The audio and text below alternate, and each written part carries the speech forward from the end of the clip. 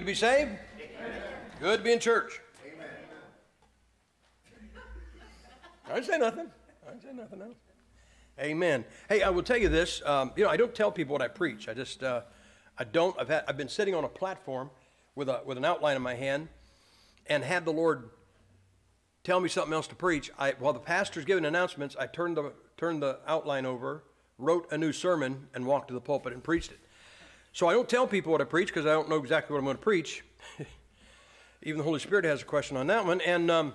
But I talk about what I'm going to teach. And so I'm going to tell you what we're going to be talking about the next 3 nights. Tomorrow night, we're going to talk about the mystery form of the kingdom of heaven.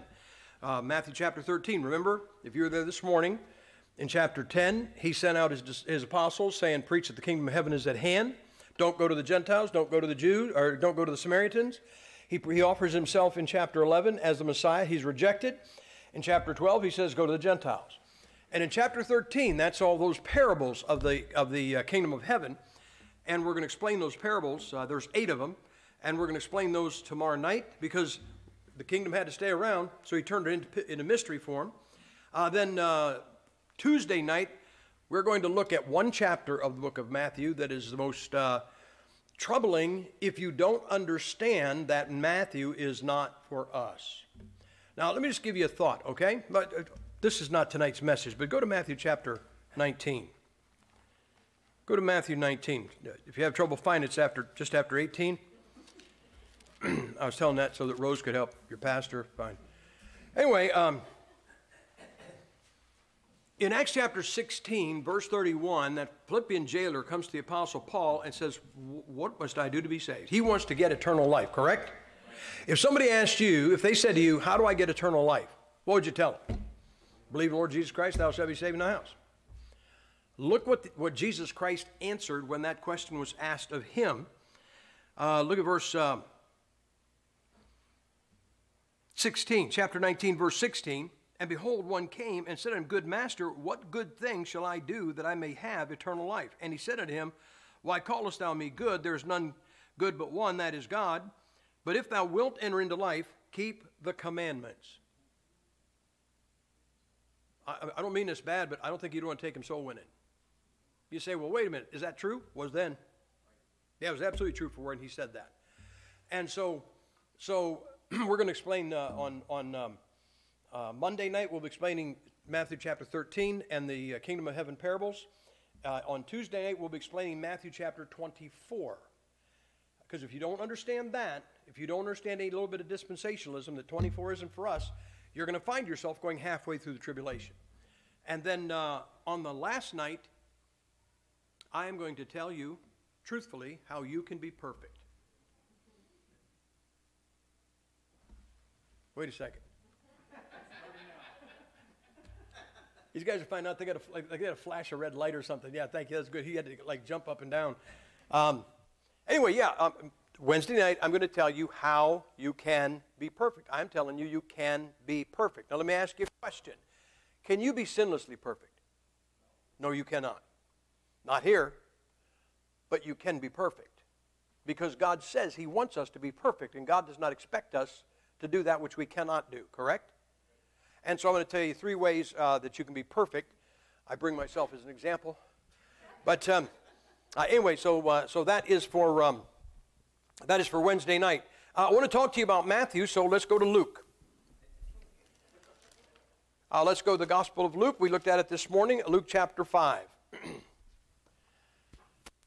And now some of you guys who've been married, I joke about Lou and his daughter here. But no, really. Oh, that's right. That's daughter. Yeah, that's right.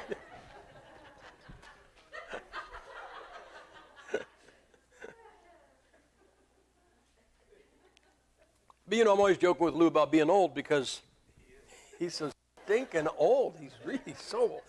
But, and I'm sure they'll understand. If you've been saved any length of time, your pastor, he was telling me, he said next year he's going to be 40. Believe me, we know that. And his dad will be 70 from what I hear. But I was in a church not too long ago, and the pastor came up to me and he said, for my wife this week. I said, sure, why? He said, she's depressed. And I said, why? He said, well, she's 40 this week, and she's depressed about it. And I said, oh, I said, tell her not to worry. I said, this week she'll turn 40. And I said, then just 5 years from now, she'll turn 50. And then 2 years after that, she'll turn 60. And the guy looked at me, you know, like, you can't do math? And I said, trust me. It took me 40 years to get to 40. It took me 45 years to get to 50. Between 40 and 50 could not have been a decade. And between 50 and 60, man, it was like a blink of the eye. You know, I tell people, all these people, you know, life is a challenge. Yeah, like, can you get out of bed today?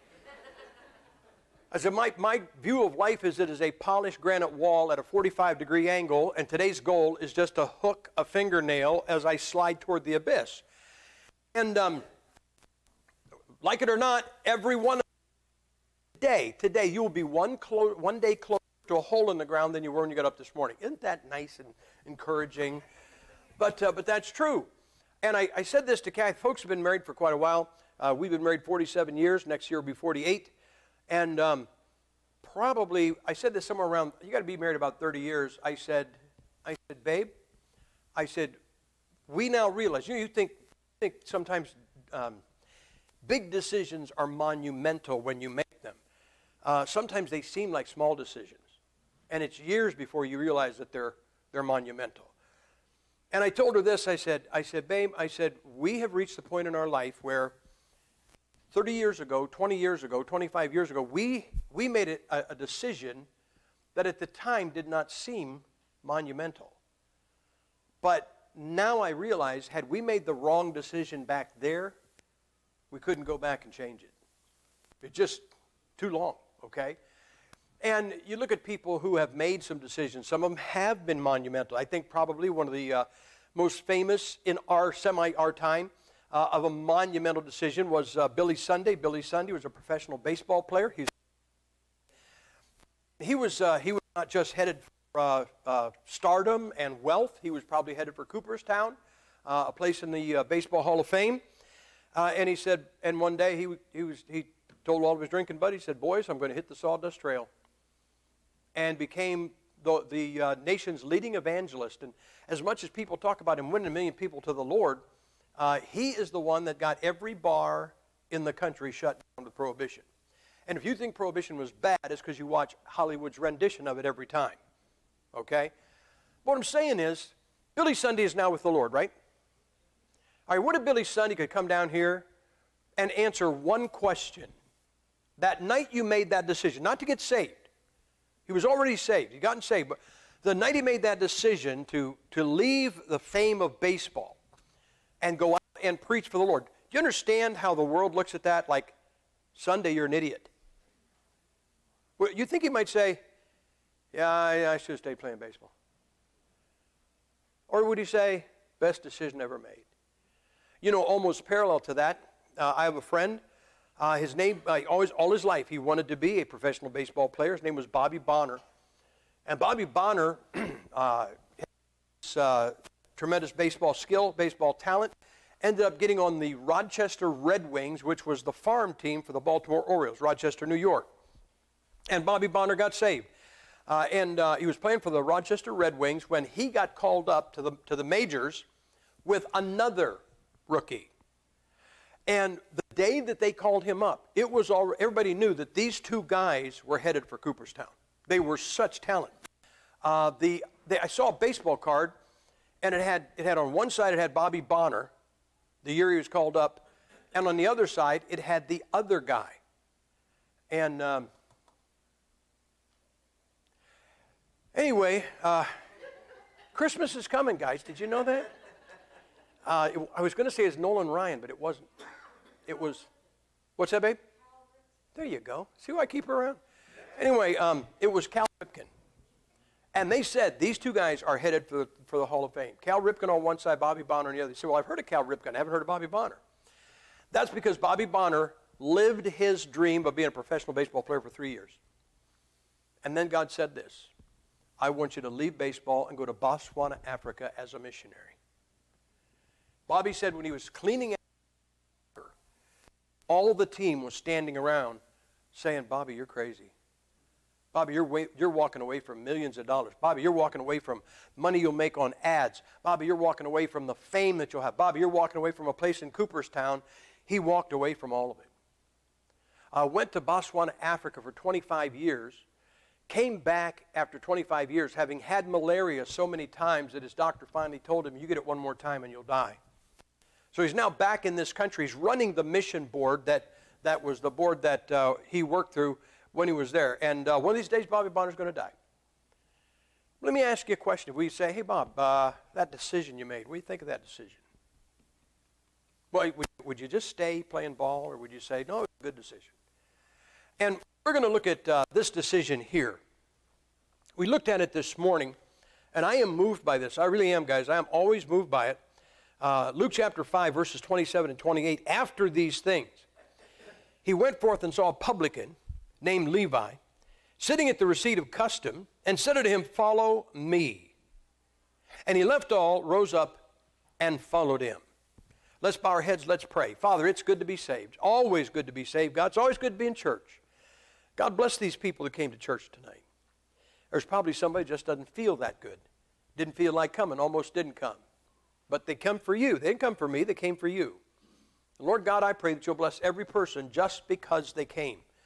And then if you could, God, get Sam Gipp out of your way and out of their way, that you might bless them with something that is said from this pulpit tonight, that they might be edified, that they being edified, they might live to your glory. In Jesus Christ's name we pray, amen.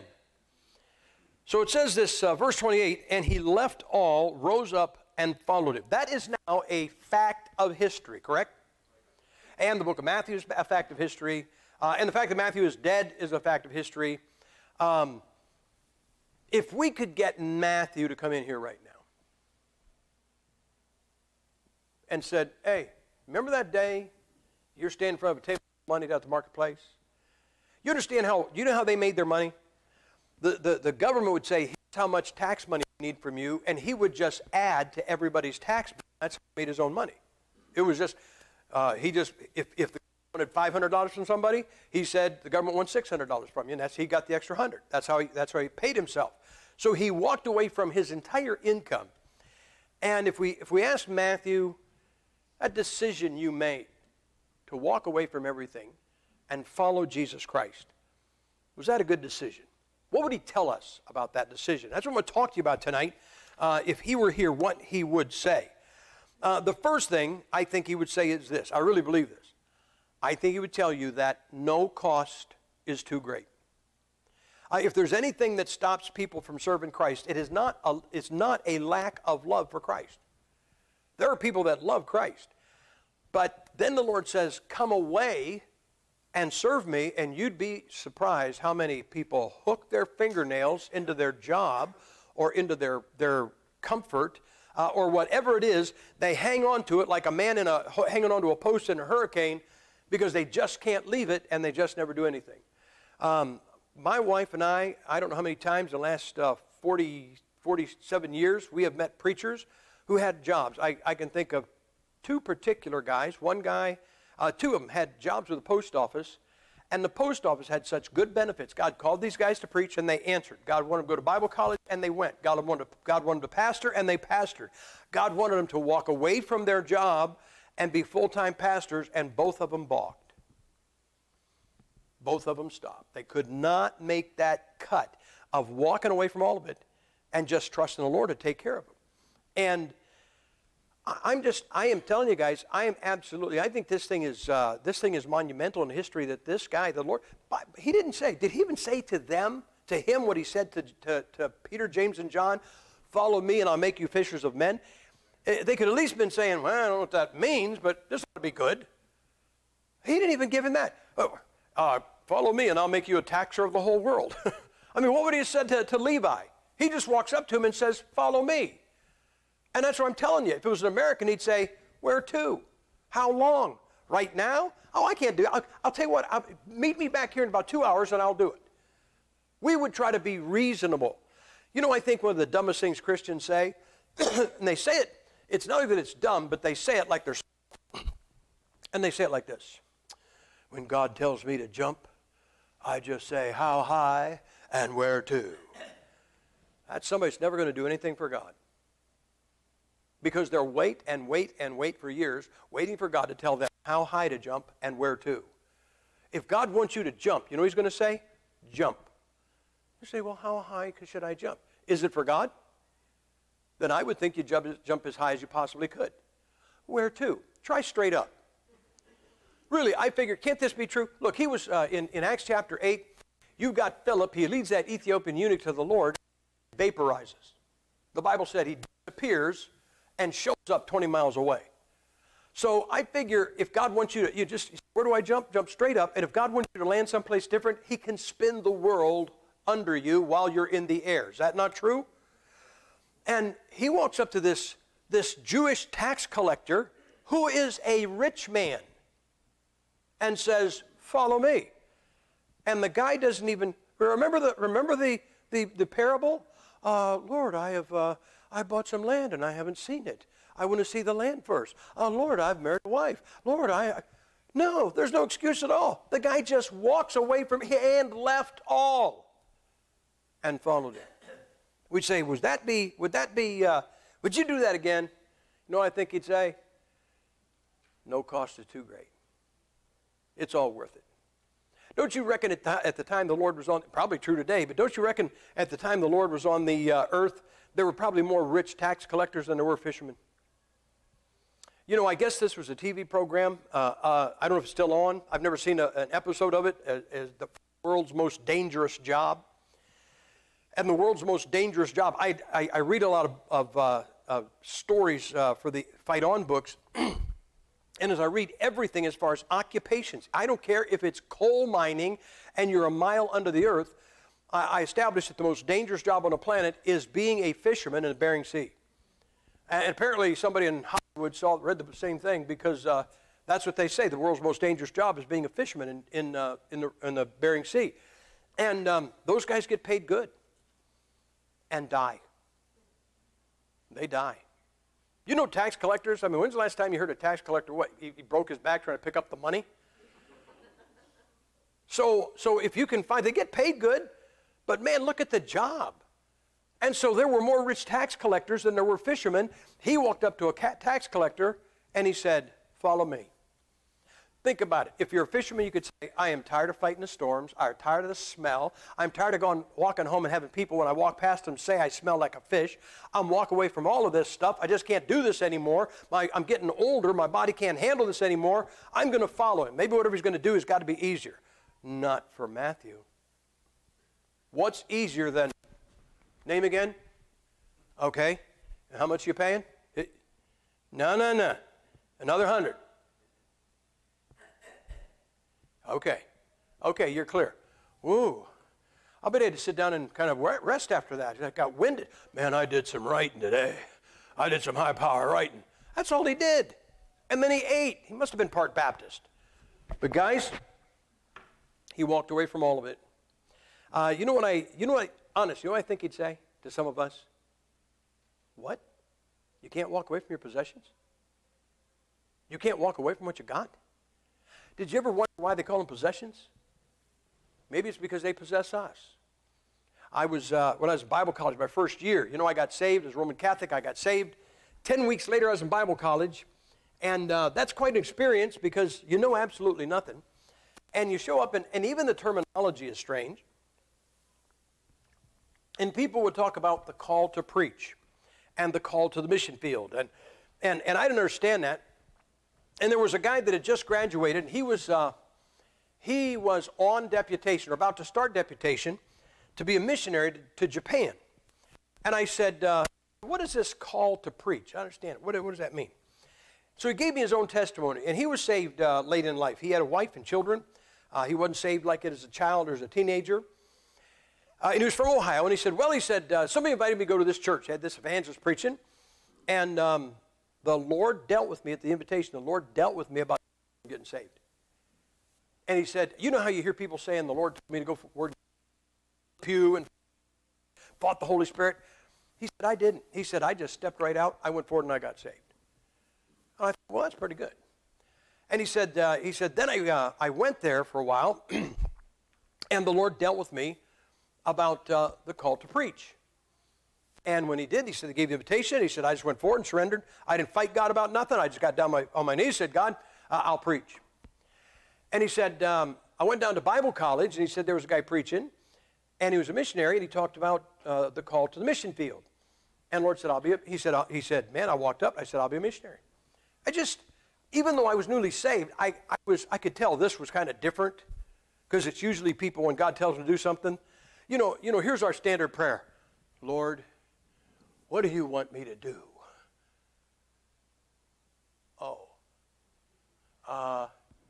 You got a second plan? You got another option? And he said, then one day, he said, this guy was preaching, and God dealt with me to go to Japan as a missionary.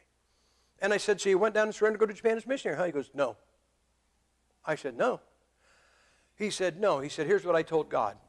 He said, I told God, when you dealt with me about going to Bible, getting saved, I didn't fight you. I didn't resist you. I just went and got saved. He said, when you dealt with me about preaching, I didn't fight you or anything. And he said, I said I'd be a preacher. When you dealt with me about being a missionary, I told you I'd be a missionary. I never fought you.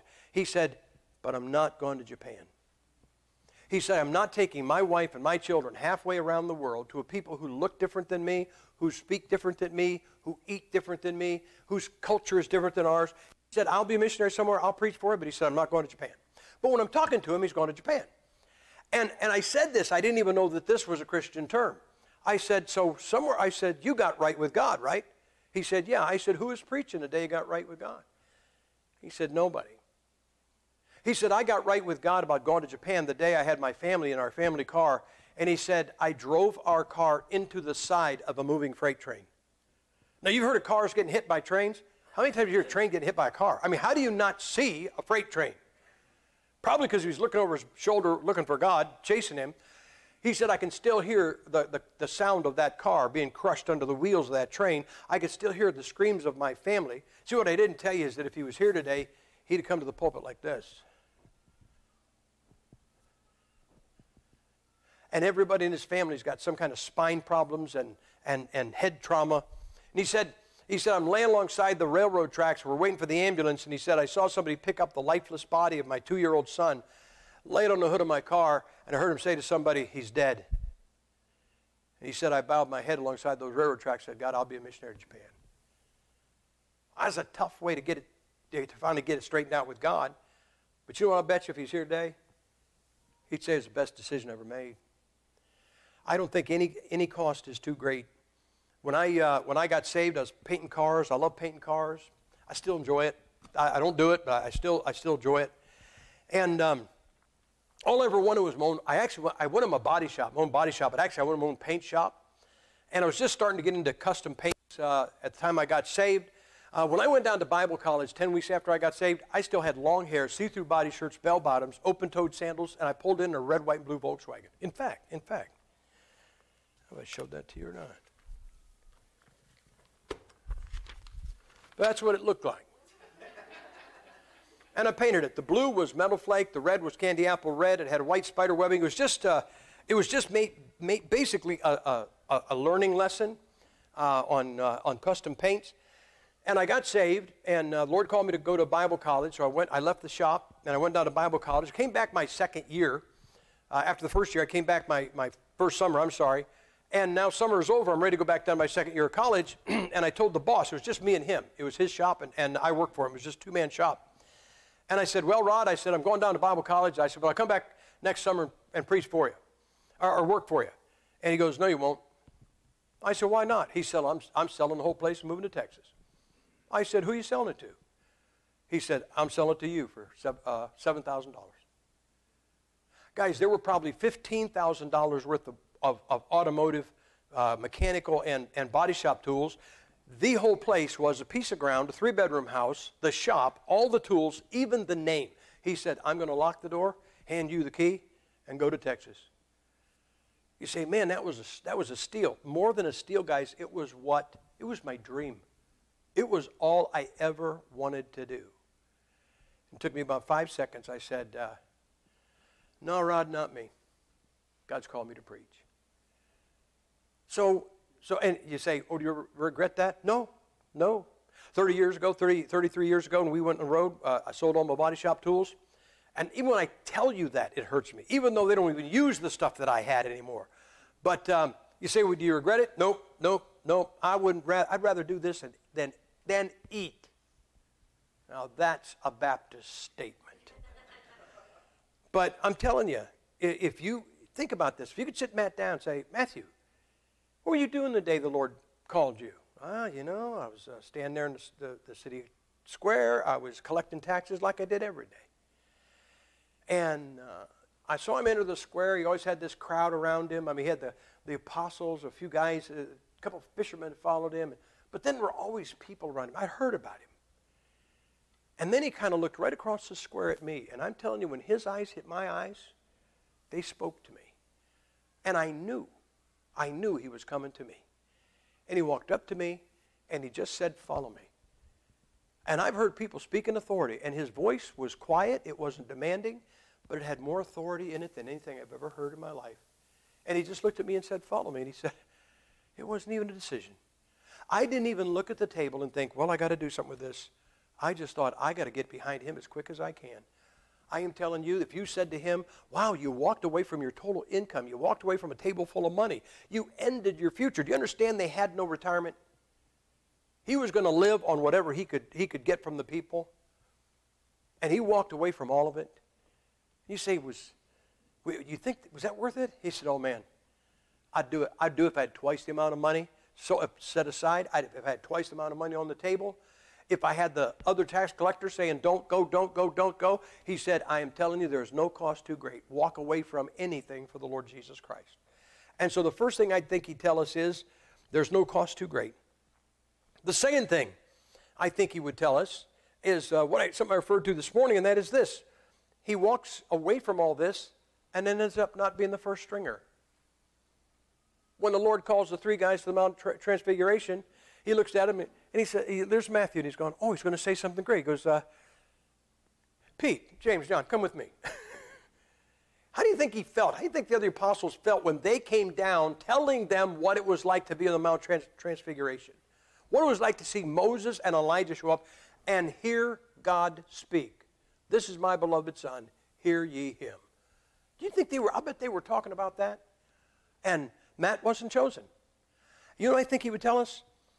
Don't feel slighted if you're not a star. You know, we've got this thing where everybody's got to be a star. Everybody has got this this thing that they're like I am worthy of something. I was listening to a Fox News report, and they were interviewing a child psychologist. And they were talking to him about Generation Y, which I thought Generation X was bad, but Generation Y is like Generation X with their brains beat out. And he said they're the most inept generation we have. He said they can't do anything. They all end up living in their mother's basements. He said that if the computer goes down, they're totally helpless. Totally helpless. And this is what he said. But they have the highest esteem of any generation in history. Know what this means? That these guys can't do anything, and they're proud of it. And he said this, and I couldn't believe it. He said, and they all believe, listen, he said they all believe. This guy that talks to him professionally, he said, and they all believe that someday there's going to be a reality TV program about their life. And I thought, when I heard that, I thought, oh, there was already. There was any of you remember, oh, this is going to date you. Now, of course, you remember when TV came into being. But do you remember when there were only 3 stations? And they went off the air at 11 o'clock? And a test pattern came up, and it went, ooh. I thought, that was it. That's the reality TV program about their life. I mean, people who have done nothing think ever. You don't think that's true? Look at what they tell you on Facebook. I took a picture of the fried eggs I had for breakfast. Oh, man, that made my day, seeing your fried eggs. I mean, how, you know. I mean, they think everybody wants to know what they're doing. Isn't that true? Hey, guys, everybody wants to be a star. Nobody wants to be just a guy on the line. You know, I used to play sandlot football. I never played anything on a school. I was too small. But I like to play on the line. And I never, you know this thing about, I want to be the most valuable player. You know what I want to be?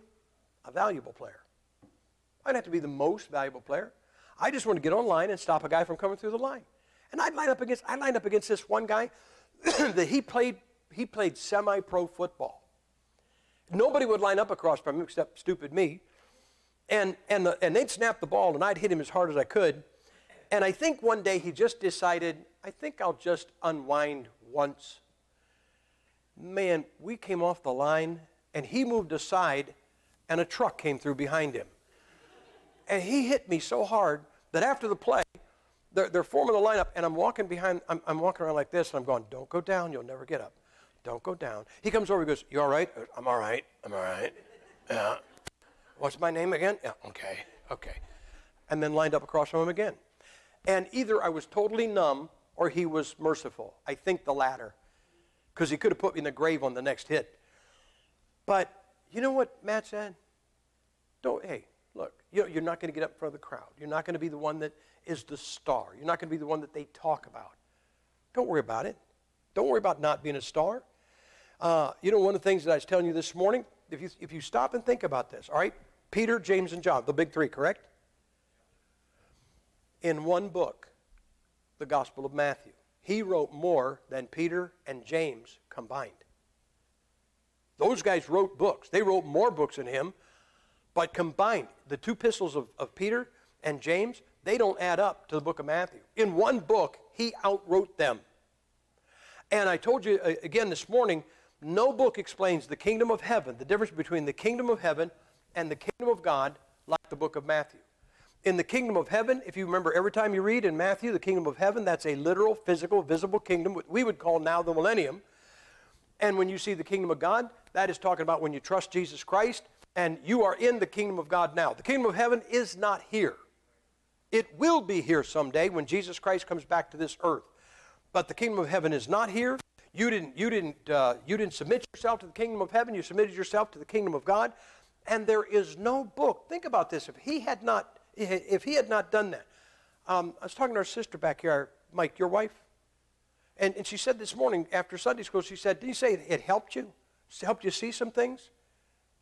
That's what she said. Get her out of here. She's lying now. But anyway, no, what I'm saying is that Matthew unlocks the key from the Old Testament to the New like no one else ever did. That book. And he said, okay. So when he wanted the big three, I didn't get to go. And I can't tell you what it was like to be on the Mount Transfiguration.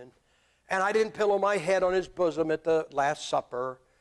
And he never said do this or do that. And I don't have any great quotes, but I wrote a book, and that book has helped more people. It has helped more people. And I think he'd say, don't worry about not being a star. I see people all the time, young people, if they can't be the star. You know one of the problems with sandlot football is if you got 11 guys, 10 of them want to be the quarterback. They all want to be the quarterback. They all want to be the guy they all think they're going to be a star. Everybody wants to be prominent. You don't have to be prominent. Do you understand?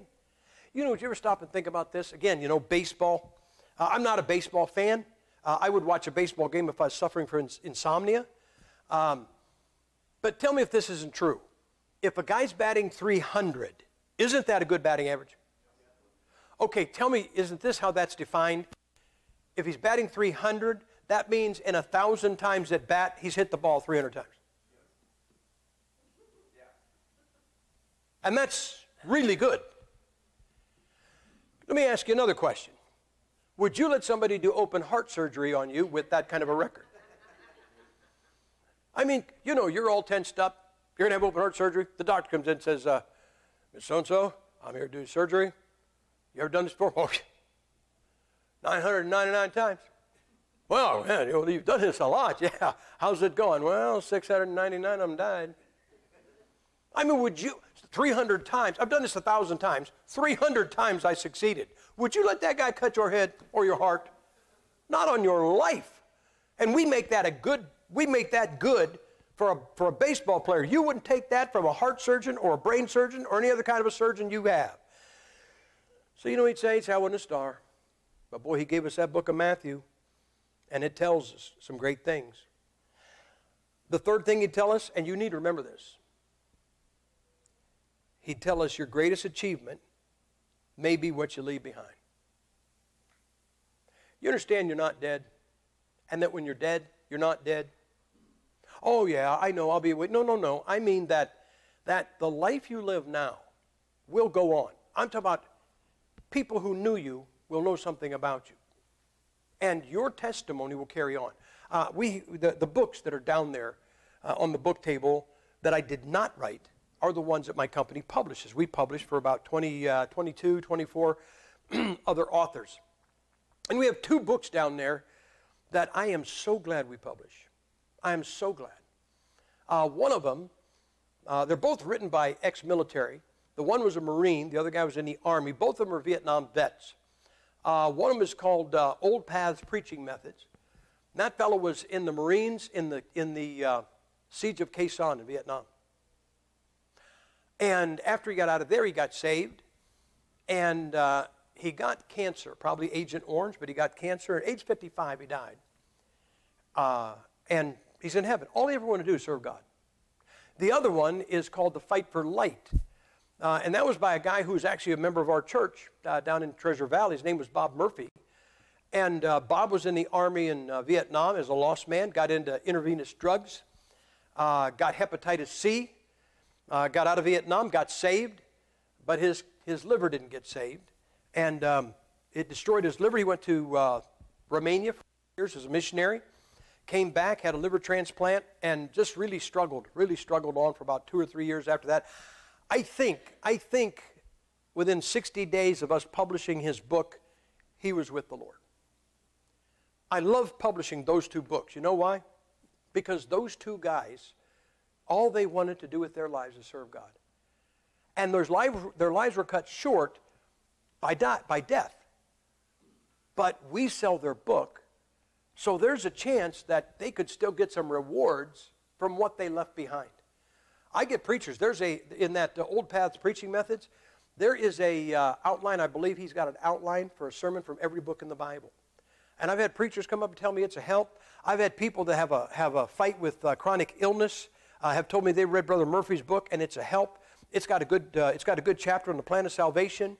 And what I'm saying is that who knows that when we get on the other side, we find out somebody either got saved or they got called to preach, or they decided to follow the Lord, and it's a decision they made 10 years after one of those guys died because they read their book, what they left behind. We had a lady in my church up in Auburn, New York. She's a Roman Catholic lady, and she was visiting our church.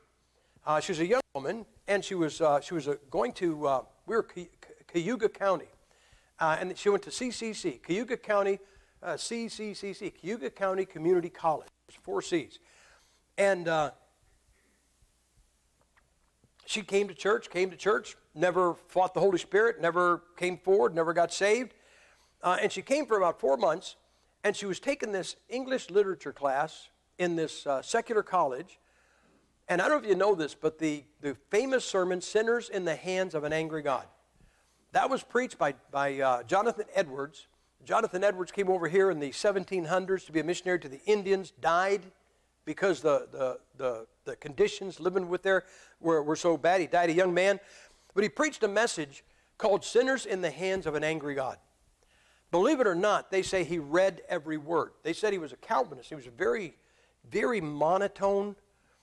It was not emphatic. It was not bombastic. It was not dynamic.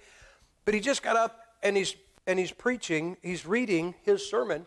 And they said people were hanging on to the posts of the church screaming, "Don't let the devil take me." And there was a massive revival. 150 people got saved that night, and the revival spread from that sermon. And then Jonathan Edwards died. And I can't say that they still do, but I believe they may, probably somewhere. But that is still studied for its literary value in secular schools. And so she's taken this class, and here's these lost people today being told by a lost college professor, read this sermon. So they read the sermon. And she came to church one Sunday, and she said, I still remember, she was coming home from class on Thursday. And that Thursday, her English lit professor dissected that literally to show how good it was. And he kept saying, now we know nothing that he said. And we know there was just a bunch of religious fanaticism, but I just want to show you what a great job it was of presentation, because that's what they're trying to say. They're trying to say his presentation is what caused all the effect. And she said, as he said this, as he said there was no power here and it wasn't anything spiritual, she said, I'm sitting there going, no, you're wrong. No, you're wrong. And she said, I got in my car, just got off the property, and the Holy Spirit got in the car beside her. She pulled off the side of the road, bowed her head, and trusted Jesus Christ, her personal Savior. She did that around 1984 or 85 from a sermon from 1700. You know, we don't know. They say 150 people got saved that night. We may find out way more than that got saved from that sermon for after his death till the Lord comes back. And no matter what he achieved, going to the Indians, we may find out that the greatest achievement was what he left behind. Do you understand? You know what Matthew left behind? Matthew.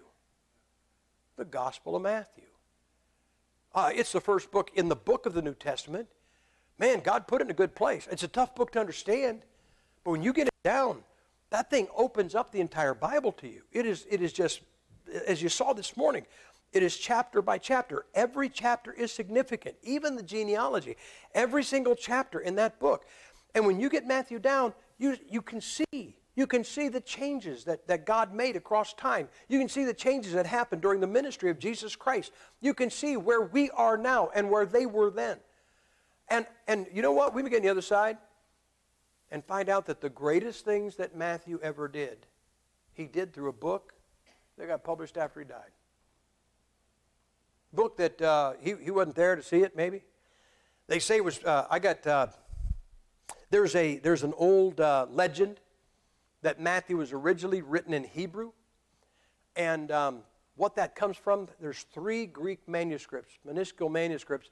They have a colophon, which is at the end. It's kind of like it's not inspired writing. It's the scribe that wrote the manuscript. He's given a little bit of information. And there's a colophon that says that Matthew was originally written in Hebrew and translated into Greek. And it's found in 3 manuscripts because 2 of them are a copy of that one. So it only comes from 1. And there's no Hebrew copy of Matthew that's ever been found. And so that's not documented that his gospel was ever written in Hebrew. If it was, then I guess that would make his Greek translation an inspired translation. That would really bother some people. But the fact is this. The greatest thing he did is what he left behind. Did you ever stop and think what the Bible says? The Bible says that a wise man leaves an inheritance to his children's children. Now let me ask you a question. First off, the day that you're married, you know what nobody's thinking about? How many grandchildren am I going to have? Because nobody knows. Right? Some people die before they're all born. But nobody, we had 3 boys. And so we could say, okay, here's how we're going to divide our millions. A penny for you, a penny for you, a penny for you. But you know what I'm saying? If we had a hard figure on our great wealth, we could say, John gets this, Nate gets this, Luke gets this. And we didn't know how many grandchildren we'd have. So how do you divide your wealth to your grandchildren? And I was just talking to I'm trying to think of who it was. It was a preacher friend of mine, and he was telling me how many, oh no, it was my own sister. My own sister, she's got 4 great-grandchildren. But I always knew she was old. But what I'm saying, all right, so how do you leave them anything? And you know what you leave to your grandchildren? You don't leave money. I'll tell you how I got the answer to what a grandfather or grandparent leaves to their grandchildren. Probably about 10 years ago, I know he's dead now, but Rush Limbaugh was talking about his grandfather. And when Limbaugh was talking about his grandfather, he said, my grandfather is 101 years old and still a practicing lawyer in Port Gerardo, Missouri. And then he said this, I attribute my conservative values. I got my conservative values from my grandfather. And I thought that's what the grandparent leaves to the grandson or granddaughter. You can't leave them money. You know what you leave? You leave what you are. That's what you leave. And so, guys, if we all drop over, man, there's no telling what the story of your life will be for somebody. Through Gates of Splendor, the 5 missionaries who went to the Auca Indians in Ecuador. One of them was Nate Saint. I preached back in the 1970s for his brother Ben Saint. He had pastored a church in Ohio. And those 5 men died. And I will bet you that they did their lives, since they died, I'll bet you that from that time, they have gotten more influence on Christians from their death and since they died. And through the book, through Gates of Splendor, than before they died. So guys, you know what they say? It ain't over till it's over. And when it's over, it ain't over yet. Just because you're dead doesn't mean it's over. Your testimony will go on and on and on. And there are people that came to the funeral of Christians and got saved. And say, why? Because of the testimony of the Christian. So I think if Matthew was here, he would tell us no cost is too great. I think he'd tell us don't feel slighted because you're not the star. I think he'd tell you that your greatest achievement might be what you leave behind. And I think at the bottom line of this whole thing, you know what he'd say? It's worth it. It's all worth it. Oh, come on, Matt. You're a wealthy man. You end up sleeping with a bunch of old fishermen who paid taxes to you and probably cursed you to your face. And you're sleeping on the ground. And there's people that did it. They almost stoned Jesus a couple times. You knew if they killed him, they'd kill you. You're telling me that was better? He'd say, I wouldn't go back tax collecting. Not if I could double the rate. It was all worth it. I am so glad I walked away from that. Let me remember this, guys. You ever stop and think that just what the reminiscences must have been like? You think after the Lord passed on and was crucified and rose again and passed on to heaven, ascended back up to heaven, do you think the apostles just ever kind of sat around and said, you remember that night we were down by the sea? We just caught some fish, we just cooked them, and the crowds were gone, and we just asked him about his home. That's how we knew he came from heaven. When he described his home, we knew this could not be an earthly place. We heard his words. You know what John said? John said, he who our eyes have seen, who our ears have heard, who our hands have handled of the word of life. Man, they had a memory of Jesus Christ that you and I would never have. We have never seen him. We have never heard him. We have never touched him. Can you imagine what it must have been like for them just to talk about what it was like? And let me just tell you this. Go to Matthew chapter 19.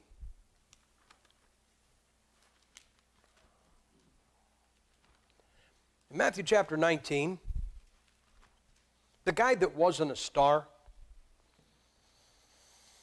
the guy that wasn't the first round, the guy that wasn't the chosen circle, look what it says in verse 27. I told you, this is Peter, and if it's in his brain, it comes out his mouth. And I wouldn't doubt all of them were wondering this, but in verse 27 it says this, Then answered Peter and said unto him, Behold, we have forsaken all and followed thee. What shall we have therefore? And Jesus said unto them, Verily I say unto you, that ye which have followed me, in the regeneration, when the Son of Man shall sit in the throne of his glory, ye also shall sit on 12 thrones, judging the 12 tribes of Israel. Though he wasn't a star when he was down here as the apostle, he still gets one of the thrones. There's going to be 12 thrones. Matt ain't going to wonder about that.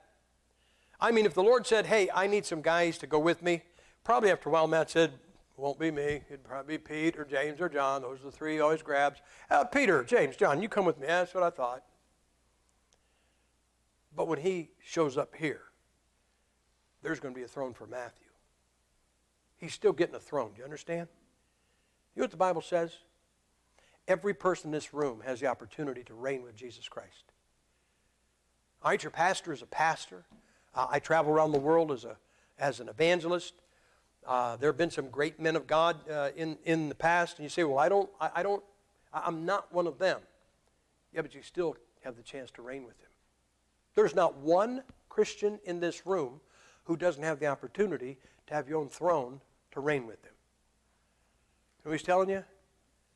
I'm telling you, what you want to do, you want to live so when this thing is over, you say it was worth it all. And I think this. I think at the end of this, hey, what do you think people said to Matthew after he walked away from that table? They probably said the same things they said to Bobby Bonner and Billy Sunday.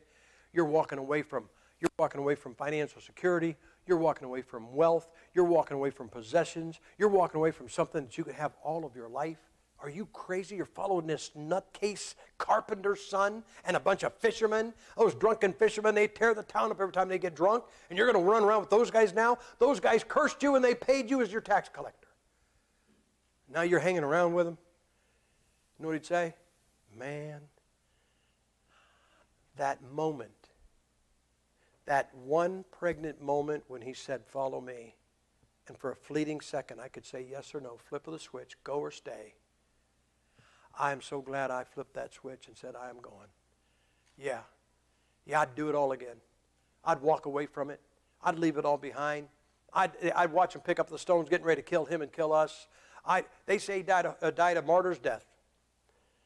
But he'd tell me it was all worth it. What do they say? It's an old, well-used line. Only one life soon will be passed. Only what's done for Christ will last. And guys, if we serve the Lord, one of these days it's going to be over. But just because you die doesn't mean it'll be over. That doesn't mean your influence. It doesn't mean that your chance to reign. Doesn't mean that your influence over people, because your testimony will live on. Everything you leave behind will live on. Is that not true? And so, guys, you talk about your pastor talk about reading the Bible. Every now and then I get phone calls. I met a guy from Alaska. He came down to our church and he said, 20 years ago, he said, I never heard you preach, but he said, I heard a sermon about reading the Bible. And he said, I've been reading my Bible over and over ever since then. He said, I got a call from a guy. He was in a church and I was talking about reading the Bible, and he said, I just called to let you know I finished my 30th time through the Bible. And if I drop dead today, those messages are still out there. I'm telling you guys, just because you die, your influence isn't over. It isn't over until the Lord takes us out of here. You understand? And we all have the chance to reign. So you know what I think he'd say? He'd say, man, if I could go back, they say, hey, Matt, if you could go back, you're in the town center, table full of money, people coming up and paying you. You see him over there coming across the square. You know he's about to look your way. You know he's going to come over and say, follow me. Would you just say, excuse me, guys, I have to go back here for a minute? He said, no, man. He said, I'd stand there at attention. I'd have my eyes drilled on him. And when he turned around, those eyes fixed on mine. I knew what he was going to want. I'd say, I am ready to go. Let's go right now. He'd tell you it's worth it. I'm going to tell you something. A life lived for Christ is worth it. A life lived for money is not. A life lived for fame is not. If fame and money are worth it, why are those people in Hollywood killing themselves? If that's what gives you happiness, how come they're on 4 and 5 and 6 different marriages? Because that's not the answer, guys. And so it's not a life of wealth, and it's not a life of fame, and it's not a life of, oh, I get to do this, and I'm going to fulfill the things in my bucket list. It's simply say, I'll follow you. And follow him. And when it's all over, we'll find out how it all sorts out. And wouldn't it be nice to walk up and see a throne? Oh, who's that? No, he sat in that one yet. You walk up and go, that's my name. That's my throne. How'd I get that? The Lord says, that's what we're going to talk about right now. So, guys, it is worth it. It's worth it to put out the tracts. It's worth it to be ostracized. It's worth it to be mocked. It's worth it to be laughed at. It's worth it to not fit in. You understand? It is worth it to walk away from anything for the Lord Jesus Christ, because when this whole thing is over, Matt, you know what he's going to say to some of the Christians? I told you. I told you. I'd like you to stand with your heads bowed.